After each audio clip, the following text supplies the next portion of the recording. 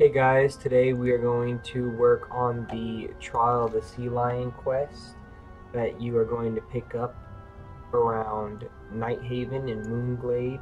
There's an NPC over here that is going to give it to you, and this is going to be the quest that is going to help us get our aquatic form.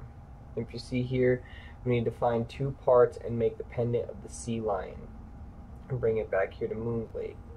So without further ado, let's get right into it. We are here at Mist's Edge, inside of Dark Shore, and as you can see, here is half of the aquatic pendant that we're going to need. I'll show you the map right now. It's going to be on this top little island, right here in Dark Shore. Alright guys, we are here getting the other half of the pendant. There it is. You saw it. Get some air. This is the location on the map. It's going to be on Longshore, right outside of Westfall. If you're ever struggling, I highly recommend getting this app called Questy.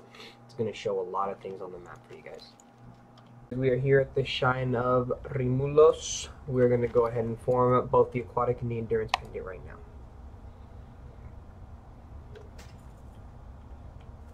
So there you have it, Pendant of the Sea Lions. Go ahead and just turn it in over there, and thank you guys for watching.